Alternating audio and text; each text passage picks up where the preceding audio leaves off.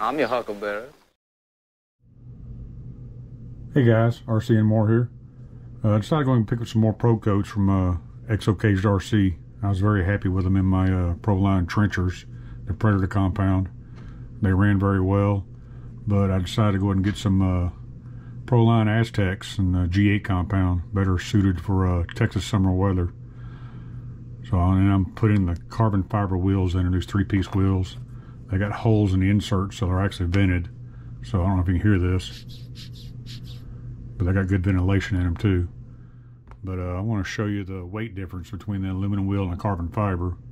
So this has the ProCode in it with the foam. My old ones that I bought, the first set I bought, and it's 177 grams.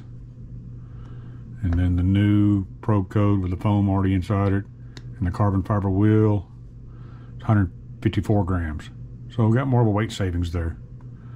So I got one left to mount up. I already got 3 of these done. I got one left to mount up, and I'm not gonna do that on camera. If y'all want to see that, I'll put it up in the link right here, and you can watch the last video I did on these first ProCodes I put on these wheels and tires. But anyway, I'm gonna get this last one mounted up, and then we're gonna put it on my truck, and we're gonna weigh it with the battery, and then we're gonna go test it out. All right, everything's mounted. Got everything in the truck, including the Three Brothers RC 3S battery, the little bitty one that I did a review on a while back. So total weight, we're looking at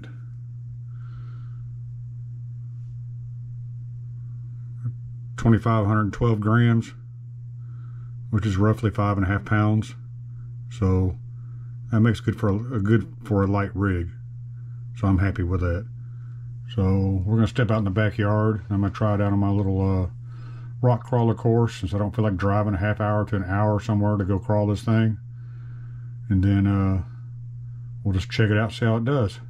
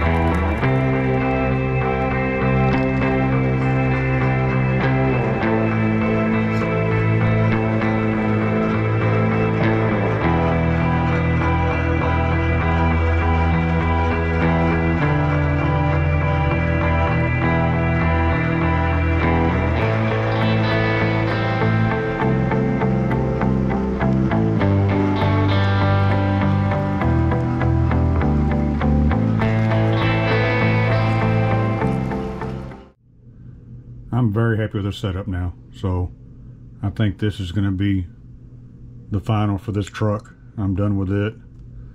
Actually, I like the way these look. They don't look as good as the copper wheels I had on here, but they still look good. But I'm not really going for looks here. I'm trying to go for performance.